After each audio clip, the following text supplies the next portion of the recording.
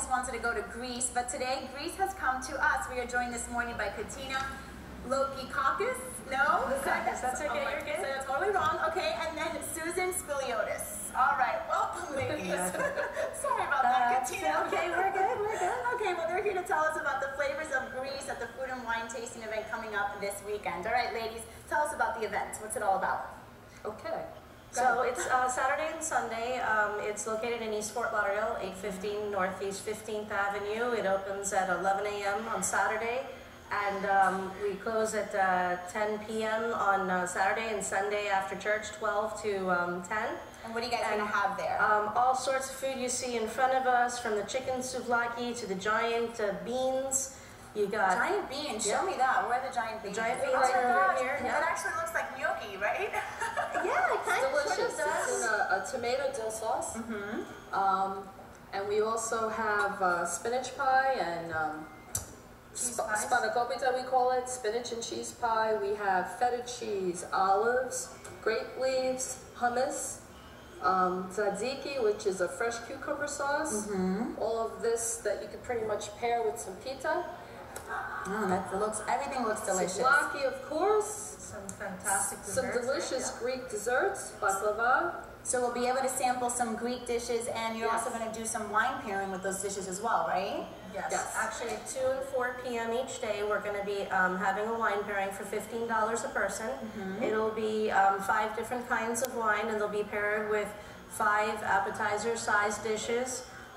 From salads to steak and potatoes to even baklava mini cupcakes made by my very own cousin. Cupcakes are so in right now. I tell you. And I'd like to mention something.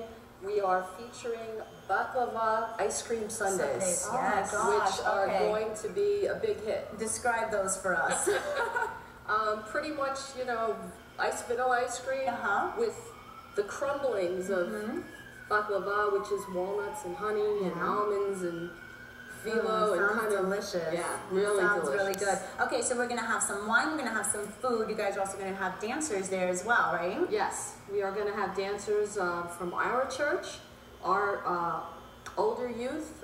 We refer to them as the Kamadya, and we also have 2 other churches in the area from Kendall, St. Andrews, and from St. Sophia in Miami. All right. Okay, so dancing, music, food, wine, a great time. Yes. Now let me ask you, I feel like all these Greek festivals are always so fun, they're so full of energy. What is the word opa? What does that mean? Where does it come from? Tell us about that.